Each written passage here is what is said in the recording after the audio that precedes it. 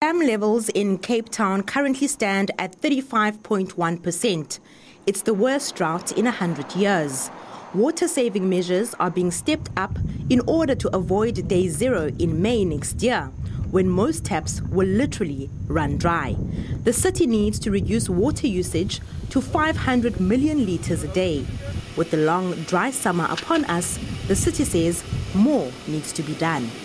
We have now proposed a drought charge based on the value of your property. So poor people will be covered.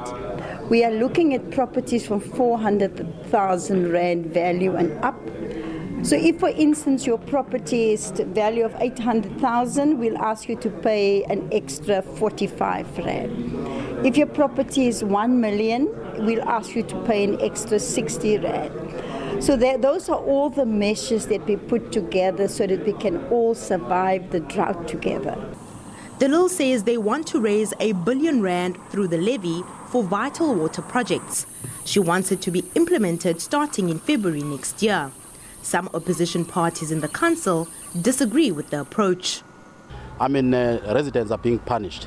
And we were saying as ANC, if it has to go to a push, they must target the wealthy people, starting from properties 1 million Rand and above. Those people, they can afford. And what was interesting yesterday in their submission, the commercial sector that they did not touch, the agricultural sector, which is their constituency here in the Western Cape, in particular in Cape Town. They didn't say anything about it, but they were targeting the emerging businesses. And we are saying as the ANC, we can't agree on that.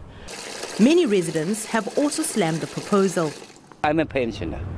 So if I have to pay levy and I have to pay wherever I eat and whatever, what do you think, what will I have over? I'm not very happy about it, and I hope it never ever takes off. A public participation process must first be held before the drought charge is approved by Finance Minister Malusi Gigaba. Level 6 water restrictions will also come into effect on the 1st of January 2018. This will restrict each household to 10,500 litres of water per month. Noma Tusolwandle, SABC News, Cape Town.